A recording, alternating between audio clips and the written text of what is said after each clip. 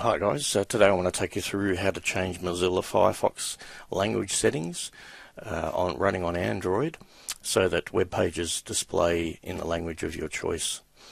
Now first thing we do, open up Firefox, and top right hand corner you'll see the three vertical dots there. That's the menu icon, so we want to click that on, and then from the menu we select settings.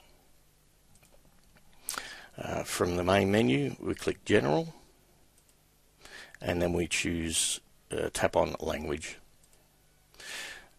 Under browser language, system default, click system default, and that brings up a list of languages. Now just be aware that as soon as you click on a language there, it will change to it.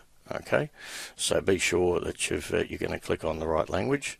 I'm choosing French, so I'll click that on, and then go back to Google and click refresh. So you need the three dots there, and there'll be a refresh icon there, and it should display in the language you chose. So you can see there it's in French. Okay, so it's pretty straightforward. Any questions or comments, leave them below, and I'll catch you next time, guys. Cheers.